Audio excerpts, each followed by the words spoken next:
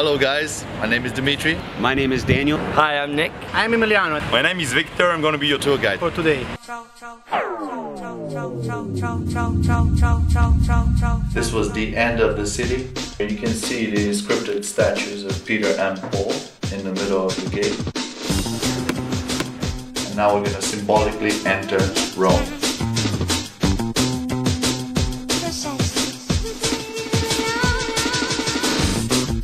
One of the reasons why I decided to live in Rome is because of this structure that we're going to see next, the Pantheon. The world's largest freestanding solid concrete dome that still exists in the world today. So that entire palace belongs to one of the wealthiest families of Rome, the Borgheses. Inside the palace there is a hidden huge square, protected of course by the Italian military. We can still go and check it, guys. Don't mind the people with the M16.